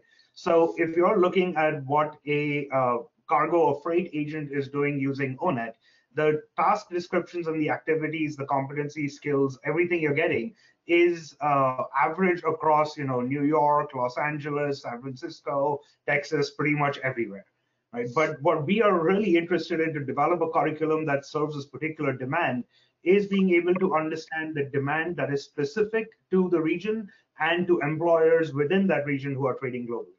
And that's what we are able to do. So even within this tool, when we are looking at, say, online marketing occupations, we are only looking at the job postings of online marketing positions at companies that are trading globally. We're only looking at, say, even an accountant who is at a position at a company that is trading globally and has activities that have to do with global trade for that accountant. So this tool is giving a much more nuanced and rich, granular look at what exactly employers are demanding for global trade positions in the region. So this is giving a much better picture than what industry standards use in terms of ONET or labor market information that's done at the NAICS level or the occupation level. We're actually seeing this for global trade positions in globally trading companies, which is highly specific. And it's the feedback we're getting is that it's actually quite useful in identifying specific skills and even understanding, hey, what technologies or tools should we be upskilling people in, right? Even if it is, should it be Tableau or Power BI? Well, it shouldn't necessarily be, well, what can the professor teach the easiest, right? It should be rather, well, what are the employers demanding? And this helps bridge that gap in terms of how this tool can be used.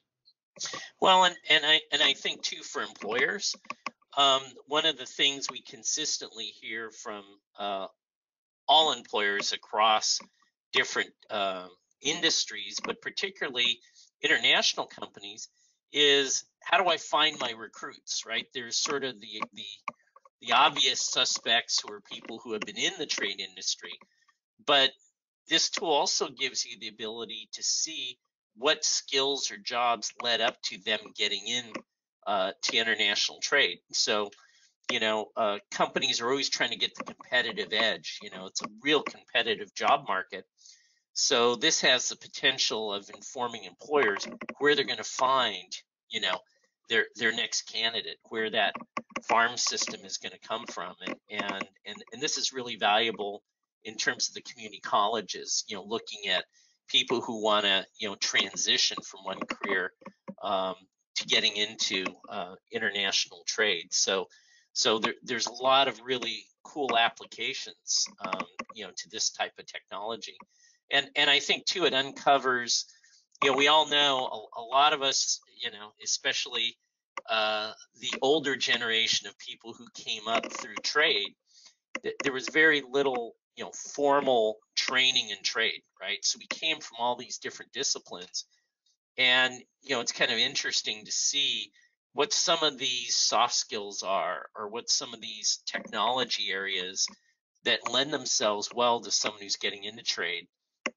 And I think too, from our research, one of the important findings that we have is there's sort of two components to trade. It's not just, can you learn the skills of trade, but also we're really finding, and again, it goes back to the innovation story, is that an innovation mindset is the mindset of an international, company going global, right? So there's this overarching mindset of innovation along with these particular skills that make someone a good candidate for a global company.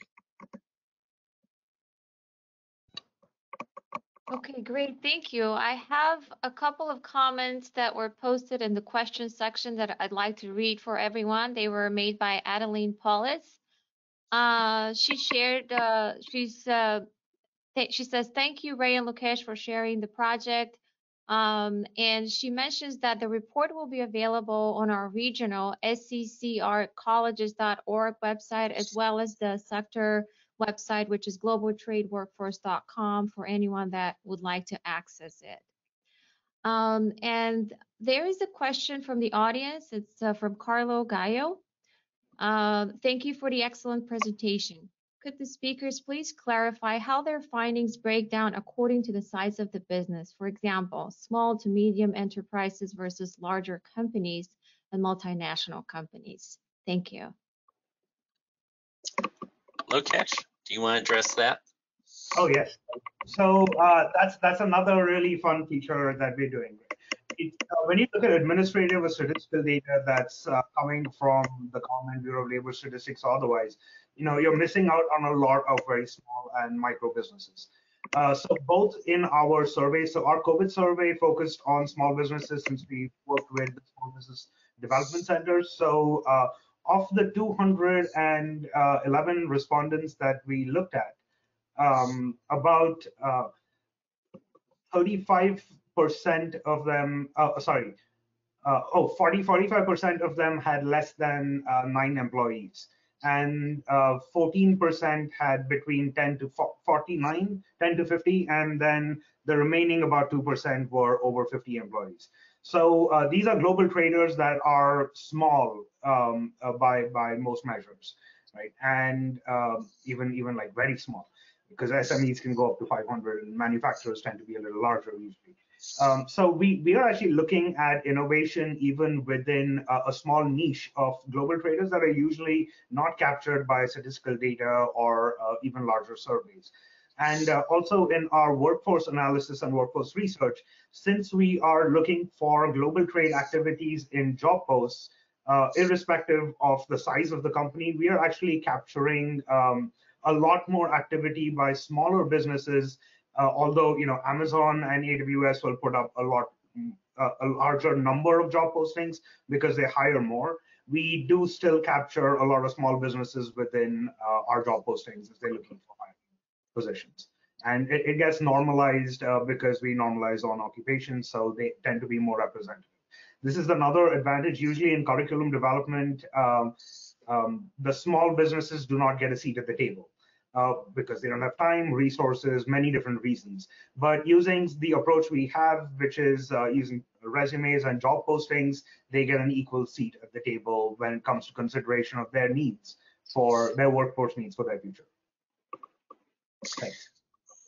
Well, and I think that's so critical because again, I think a unique feature of the U.S. Is when you look at the mix of small versus large business in most countries, the majority of exports in a lot of countries are done only by the largest, and the U.S. actually has great representation in terms of small business competing in global markets. So this is especially relevant to the discussion of the international workforce, in the United States, because we have this huge share of small businesses getting into global markets, and what are they looking for?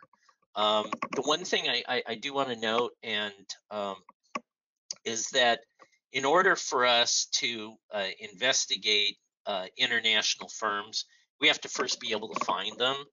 And I really want to thank the Port of Hueneme in being a real critical partner in this research, because unless you can get to the data that helps you identify those companies, and the way we identified these companies was through bills of lading. And I just want to say that the Port of Hueneme and its World Trade Center was really instrumental in us being able to collect this data. So the technology is only as good as our access to information, and that was a big source of boost in our ability to be able to do this kind of work. That's wonderful. I have at least one more question. This is great presentation and discussion. Can this technology be applied to resumes of international trade job seekers, and how can it be applied? Absolutely, it can. It has. So this is also the tool that I showed is also using resumes of workers with global trade experience, and in the Los Angeles and South Central Coast region.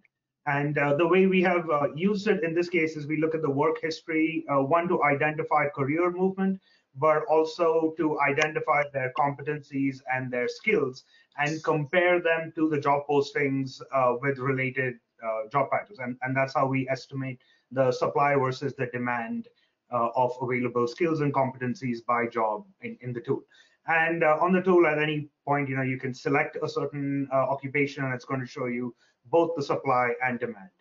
But interestingly, another project that we are working on the side is the ability for students or job seekers to directly upload their resume, and that is going. And then they select an occupation they're interested in, and we show them their personal skills gap or competency gap, and direct them towards education or courses that are available either at the university or nearby. And there, of course, because it's more relevant to student career progression, we don't use the ONET categories or competencies, but we do something more in terms of what is relevant to the student and the upskilling curriculum that they have access to. Well, and that's a very unique technology. Again, the way we've approached, there's a lot of different sort of definitions of what supply and demand is in any job field. And what's interesting about the approach we've taken is the supply of jobs is the job postings. The demand, and the supply is those resumes, and we're actually reading those to get a much more a detailed picture. And then, as Lokesh said, we can do it to a particular region, which is also very important because those global jobs are going to look slightly different in different markets, and we can actually look at it in different ways. And one of my hopes is that we can kind of expand on this work. Again, the research that we did for this project was sort of a snapshot in time, but it doesn't have to be. The technology we've developed could be updated constantly and be dynamic over time, which gives you not only some really rich data about what the job markets are doing, but it also has the potential of being some really strong dynamic tools for both employers and job seekers. So we're thrilled at the future of this work, and this project. And I'd like to add just one more. So we have a detailed research report that's coming out that admin police just mentioned as well. But one critical distinction, since you mentioned resumes, is that so when we were looking at the career entry and how people are moving into middle skill jobs, and we noticed, hey, this is coming from much more diverse jobs background than we typically see, right?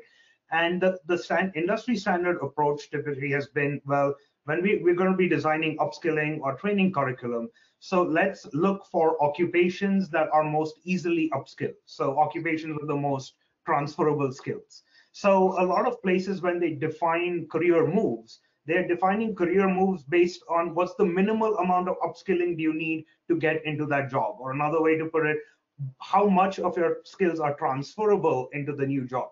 But that would be in an ideal world for employers, right? Employers are looking out and saying, what are the new employees we can get who we need to train the least. But in reality, when individuals make a decision to change their career, it happens for all kinds of reasons, their own life constraints, their own preferences, what's regionally specific at one industry is growing. Suddenly there's a space sector locally and everybody wants to go for that job. So there's a lot of different things that go into this calculus. And that's what we see in these graphs, that people move in from many different backgrounds. So training curriculum is better aligned with looking at who's actually coming in for the training rather than ideally who we would like coming in for the training, thereby improving the efficacy. So this small shift in perspective in valuing resumes more in terms of where we are driving this information on career pathways actually leads to some invaluable insights on how we can actually build better training options for workers. Well, and again, as Miriam did her presentation about how e-commerce is driving trade, and how blockchain and all these technologies are driving more and more companies going global. And as we're seeing this democratization of trade, we need a workforce to support that. And so these technologies will go, hopefully in the future, a long way to helping identify who that workforce is, and channeling and helping people transition into careers in an area where, as our research showed, these international trading companies, they live longer, they produce more revenue, they hire more people. So this is an important segment to drive the workforce in the direction of. Absolutely. Thank you very much, Lokesh and Ray, for your presentation. At this time, we don't have any further questions, so I will turn it back over to Kat, please.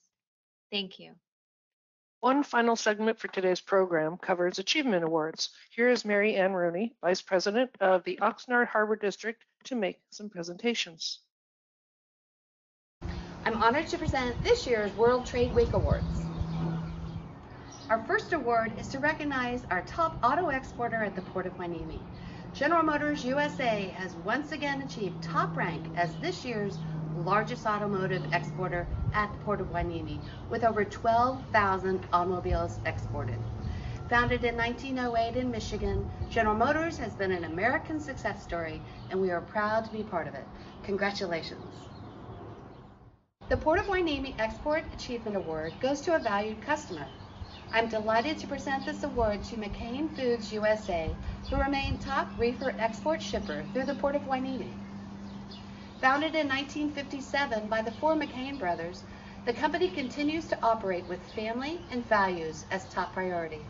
They also believe that it is essential that they operate sustainably for today, tomorrow, and for generations to come. Providing frozen French fries to 160 countries around the globe, McCain Foods has helped create enjoyable meal times around the world. Congratulations on your award, and thank you to all of the port customers and partners who make cargo move. On behalf of the Port of Hueneme and Oxnard Harbor District, we would like to thank all of our speakers and organizing and webinar presentation teams. Most importantly, we'd like to thank all of our attendees for listening and helping us celebrate World Trade Week. This webinar is now concluded.